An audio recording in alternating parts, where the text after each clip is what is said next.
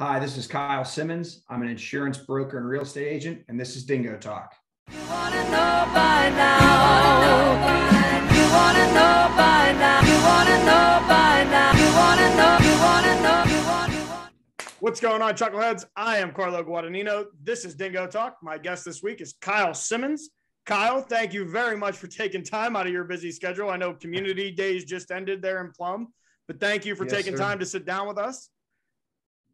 I appreciate you having me on. Absolutely. So it's been a very long, 2000 and maybe 10 was the last time Kyle and I have seen each other. Let's dive back. 2008. You were the starting quarterback for the Plum Mustangs, and starting safety and punter and pretty much anywhere Bill and Coach Sacco told you to go, that's where Kyle went. How do you end up at Lafayette? Tell us the story, because recruitment's a completely different thing now. Yeah, it was a good time. I mean, it was a long time ago, but all the schools are coming in throughout my junior, senior year, doing the recruiting, taking you out of class and stuff. I went on 3 official visits. I went to Georgetown. They were recruiting me to play quarterback. That was my favorite visit. The next week I went to Maine, the University of Maine. They were recruiting me to play linebacker. And then my last visit was Lafayette, and I fell in love with Lafayette. It was a brand new football facility, brand new football stadium. To be honest, when the coach came in to recruit me, I had never heard of Lafayette, but he pulls out these big rings with all these diamonds in it. They just won 3 Patriot League championships. I'm like, okay. And it was D1 AA football. So, did a little research and stayed in touch and ended up going on a visit and fell in love with the school and the program. And, that's how I ended up there. So it wasn't an easy decision, but yeah, that's a little bit of it. So did anybody else help you make that decision? Was it a family choice? Or you just that was where you felt Kyle belonged? I think it was me. I feel like my parents might've been leaning in other directions some too, but the time the Patriot League was a need-based aid scholarship thing. So it wasn't full scholarship. However, for the cost of what the education was and what I was paying, it was, damn near full scholarship, at least in my first year or two there. But I had some other full ride offers, so it was tough to pass up. And I'm 18. I have no idea. I mean, now looking back and, finishing up on some student loans, it's a whole different ball game being an adult and having to pay those bills. But it was the fact that it was a great academic school, a great football school, and it was drivable for my family to come to the games because they literally never missed a game. Even like the away games, they missed a couple when I got injured and they had to fly to Holy Cross, and it was or a 9-hour drive. They skipped a couple when I was injured, but other than that, they were at every game all 4 years of my college career. So that definitely played into the decision. So for those of us that I played Division III ball, I've had a couple Division II guys on. What is the day-to-day like for a division? I mean, it's 1 AA at the time, but it's still, you're a D1 athlete. So what is that day-to-day like? It was a grind. I loved it though. I mean, I loved everything about it. I don't know. I was maybe different. I liked the practice and stuff, but during the season, I mean, it's nice that in college you have a lot more free time during the day. You have to do a lot of the work on your own. You don't have the time to do homework and stuff in class. It's, teach and do everything else on your own outside of class. But I mean, during the season, we'd have a couple float lifts, 2 or 3 lifts where you had to make it within, the certain time frame. Meetings, you pretty much got the football at 2:00. You'd get meetings, then you go down, you get taped up, you'd watch film, you go out to practice at 4 to 6, 6:30. You're pretty much football 2 to 7 with a few other hours throughout the week where you had to go lift. And then you also went down there to watch film. When I was in college, it seems like an eternity ago now, but we didn't have huddle. We went to the locker room or the team meeting room and the DB's room to watch film. Otherwise you didn't have any way to watch it. So huddle's a nice thing to have nowadays, but so it was a lot, but it was a small campus. So everything was really close by to walk to the, football facility. And it was a brand new state-of-the-art $26 or $27 million facility. like the year before I got there. So didn't mind spending a lot of time there. Now, yeah, it was busy. Now, with the football side, because you obviously loved playing football, but you were also you were a baseball player. You had some other sports that you were involved in. Yeah. But I never knew the business. Like you really always wanted to be business and economics. That was kind of your. To be honest, no. I like math. I'm good at math. So that's part of the reason I kind of fell into that. But to be honest, I went in as an engineering major. During football camp, some of the upperclassmen were telling me like, hey, if you don't know you want to do engineering, you might want to reconsider, because it's a very difficult major at our college and they're well known for engineering. And you had a lot more courses to take, a lot more labs, a lot more class time. And a lot of the upperclassmen fell behind on their academics. So they kind of scared me out of it a little bit. And I ended up changing my major before I even started school. And then I changed it to economics and business. And then later on in my college career, my junior year, halfway through, I decided I wanted to try to get back into engineering. It's like a general engineering studies major. And based off when courses are offered, it just wasn't feasible. And I'm like, I'll take extra courses. I'll do summer classes. I don't care. I want to do this. But my advisor wouldn't really let me go. And he just pretty much said, you can't do it. So I was taking like 300 and 400 level civil engineering courses as electives. Mm-hmm. Like with my economics major, but I had a minor in architecture, and then my major in economics and business. But yeah, it's a little bit about how I chose the major. So what is life like? Because like I've never been to Lafayette, so I don't know what the campus is like. What is the everyday social life? Because you said it's small campus, so yeah, it's a 2,400 students. I mean, it might have expanded a little bit in the last 10 years because they've bought some of the local. It's on College Hill. It's in Easton, PA. It's right on the border of PA and Jersey. Okay.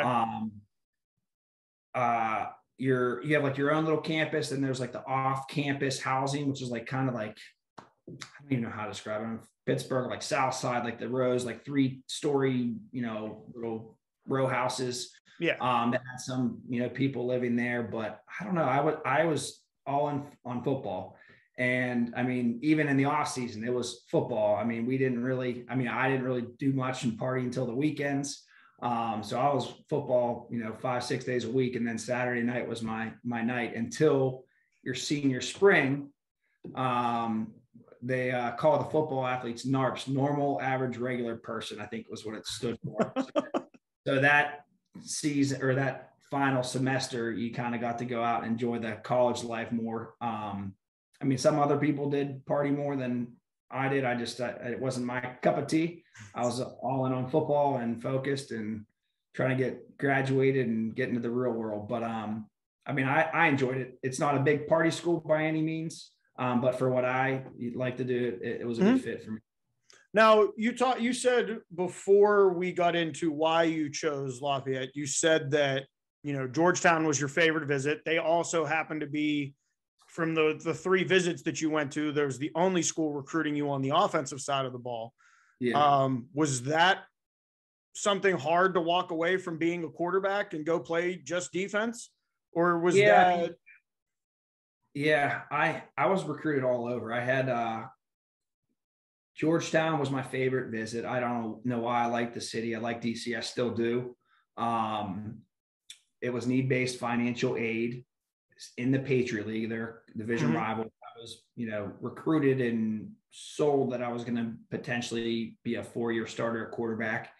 But the need-based aid was not the same as Lafayette for whatever reason. I don't know all the logic behind it. So it was, I had to pay pretty much double at Georgetown, which definitely played into the fact of, picking Lafayette over Georgetown. In addition to, at the time, the program I think has gotten better since, but their football program wasn't very good. Like on our visit, I didn't even see like the football facilities.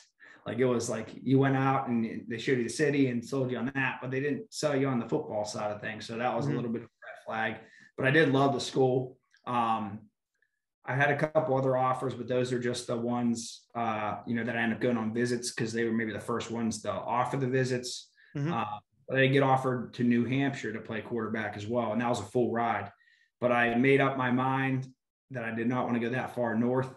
I was fine with traveling that far, and the full ride was awesome, but 12 hours north, no go, 12 hours south might have been a different story. But I did. It's funny how recruiting works. A lot after my last visit, which was Lafayette, like 3 or 4 days before the national signing day, I got a call from Wofford to offer me a full ride at safety. And I never was recruited by them. It was definitely like somehow I popped up on their radar after everything fell through and they needed somebody and they offered.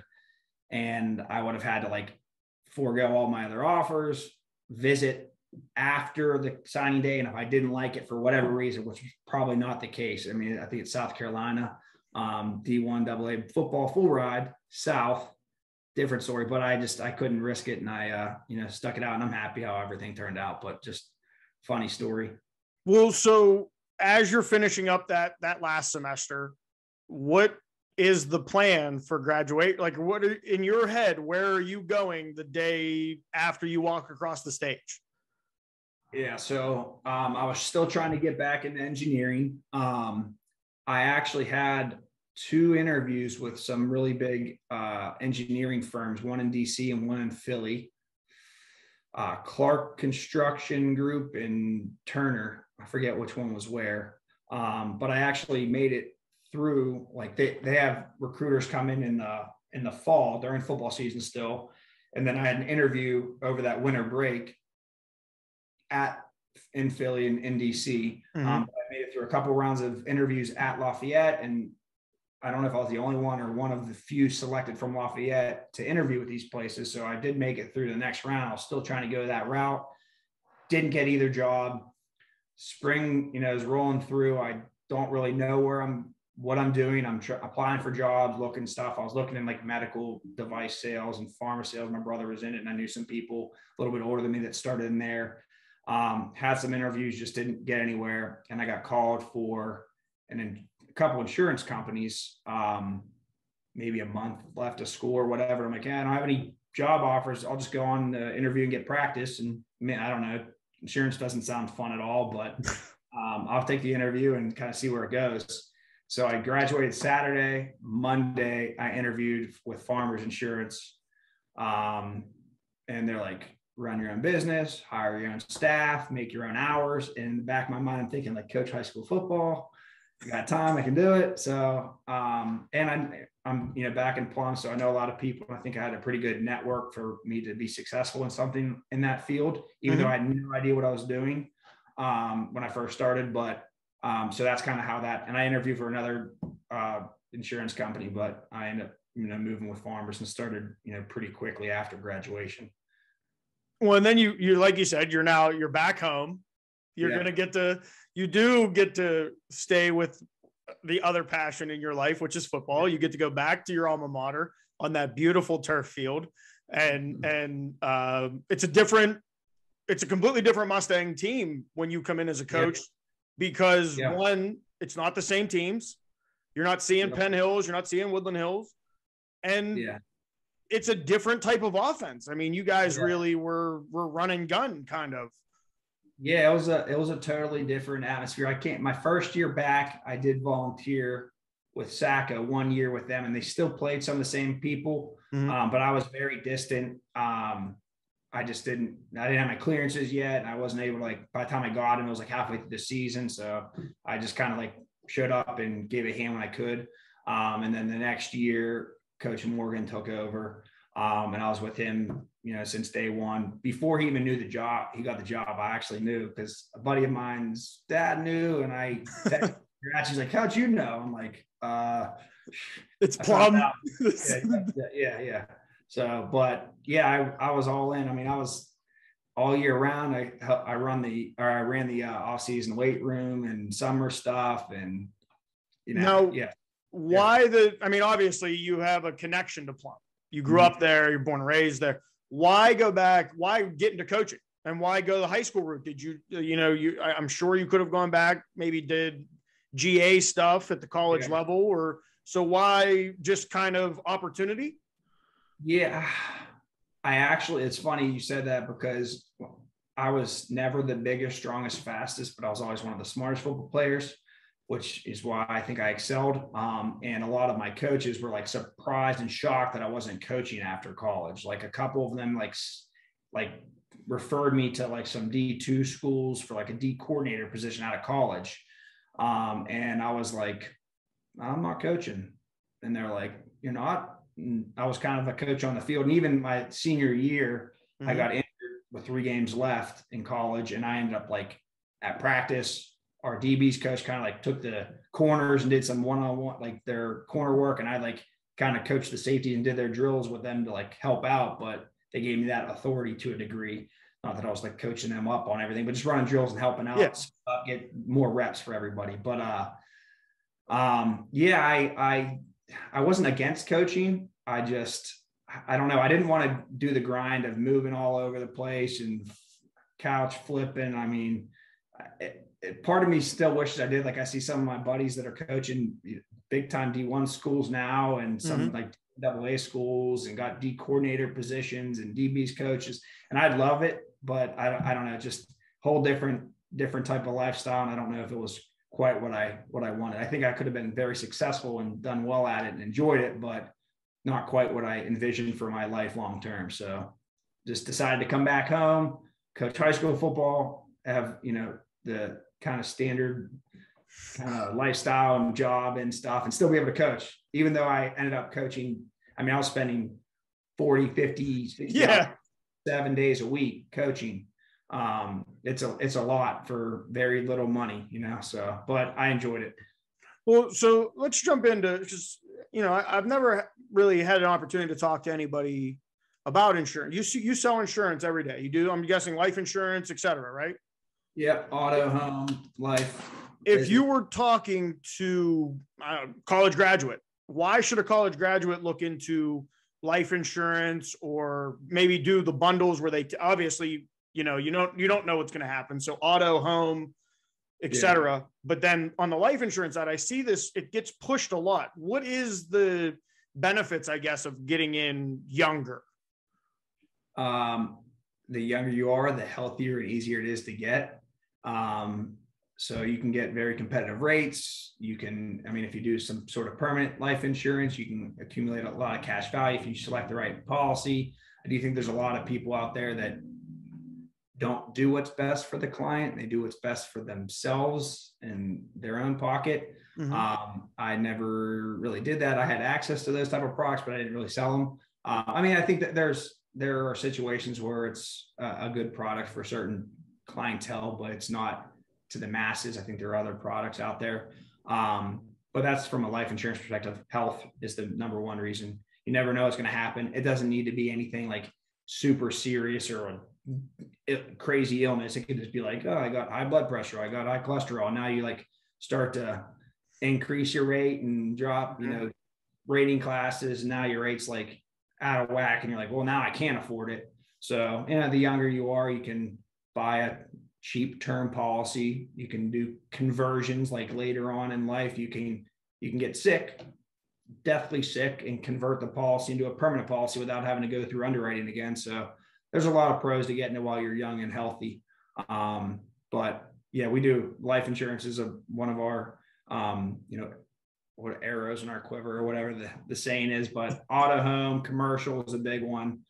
We do a lot of big commercial accounts now. As a broker, I couldn't really do as much prior with farmers. I was captive, so I only wrote with Farmers Insurance.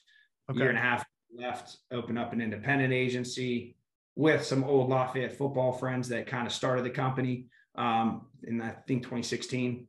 But I'm an independent broker now, so I have access to a lot more carriers and a lot more competitive rates and coverage, et cetera. So wasn't the easiest decision to start over from scratch, because insurance is a residual based business. You build up a book. But doing this transition, I had to start all the way back over from square one. But now I know what I'm doing. I did it for 9.5 years with Farmers. So starting over from scratch, but having a fresh, clean slate and educated on the insurance field was, it was a great decision. I'm happy I made the jump. Well, so you and I talked, I think it was last week before, Mother Nature ruined our original interview day.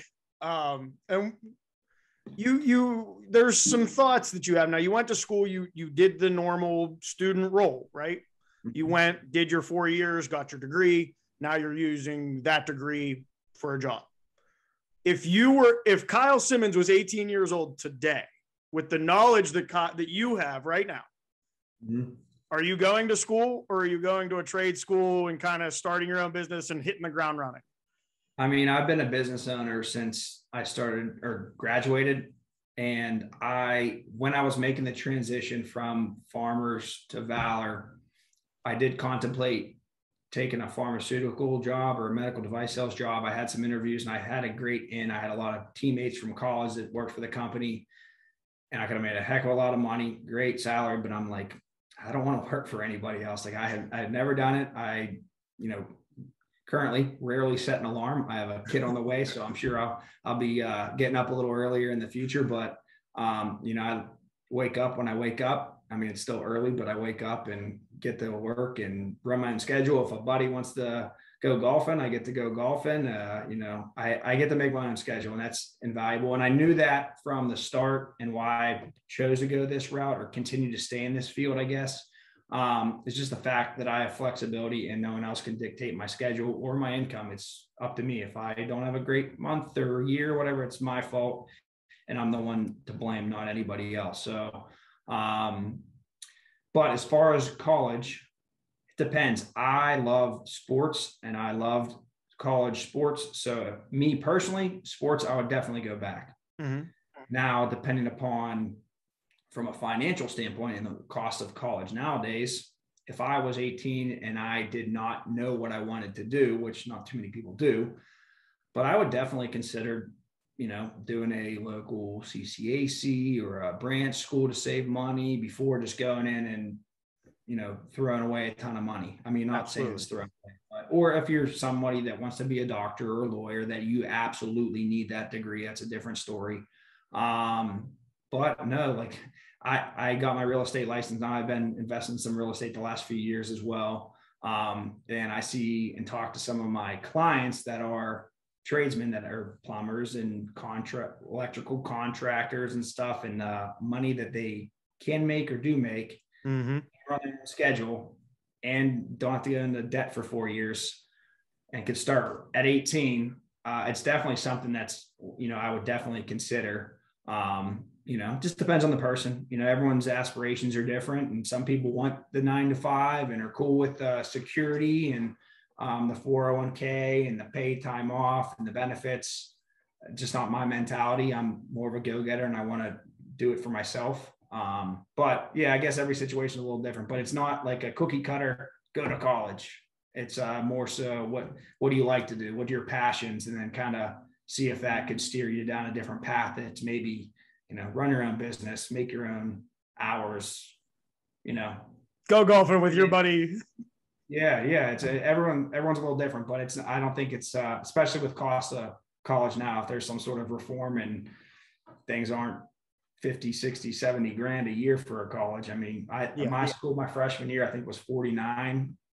I think it's like 70 something now. It's insane. Well, now they're full scholarship too. So our football program's full scholarship. Now the Patriot League went full scholarship a few years ago. So, but yeah, I don't know. It's a coin flip. It just depends on the person. Me personally, I would have maybe been a little more strategic with going into debt and just like, oh, it's just a $2,500 loan for, fun or whatever. I would have maybe been a little more serious about, that, but you don't know what you don't know, especially when you're 18. Well, and the ironic thing is that, I think a lot of our age group have come to this conclusion that I'm not anti-college, you're not anti-college, but it's not cookie cutter for every person. Every dude or woman that walks into Plum High School, for example, not every one of them is going to go to college. And if they do, not every one of them is going to succeed in college. So if they can go another route, go the other route, or at least explore the other route. Yeah. You can always go to college later. You don't have to go to, I mean, obviously that's the standard right out of high school, but I've seen other people and friends go back to school later on, or, go back to get different degrees or whatever it might be. And you can get on, it's funny because you can get, everything's at your fingertips now with, the internet. I mean, it was even different in 2008, 2010. Like we had the internet, but it wasn't the same. It wasn't the same internet.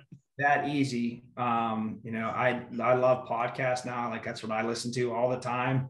Anytime I'm doing any like cutting the grass, or if I have a long drive, my drive to my office is fortunately only like 5 or 6 minutes. So it's don't really get much there. But if I have any sort of hour drive, I'm always listening to podcasts, and primarily in real estate, because that's, you know, my passion.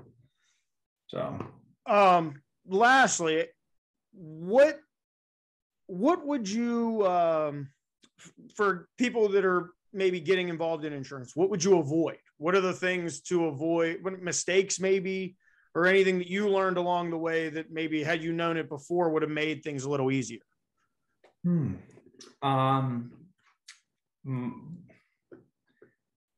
It depends, I guess, on your situation. If you're brand new into insurance, I mean, I was a captive agent before. I worked with one carrier, one system, while trying to understand and learn insurance. Okay. If you're new into the business, it makes sense.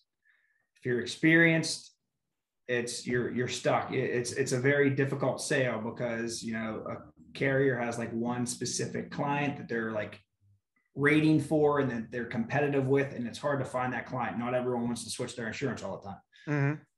In the independent world, it's a whole different animal. I mean, you have a solution pretty much for every person. If they're going to talk to you, they're probably interested in switching, or they wouldn't be talking to you. Mm-hmm. And you're probably gonna be able to find them a solution. So I would say, if you're like getting into the business, or if you're a client looking to go shop your insurance, I would find a broker that can do the work for you. So like if you are insured with me, I get your business, and as time goes on, inflation, your rates go up and up and up. That's just what happens with every company. But as a broker now, you can come back to me and I can go back and shop with the other carriers, and I keep your business. Still Kyle is your agent, but I switch the companies around. So I present you to the client or to the carriers and say, hey, who's going to give me the best rate for, you know, Carlo or whatever it might be. Mm-hmm.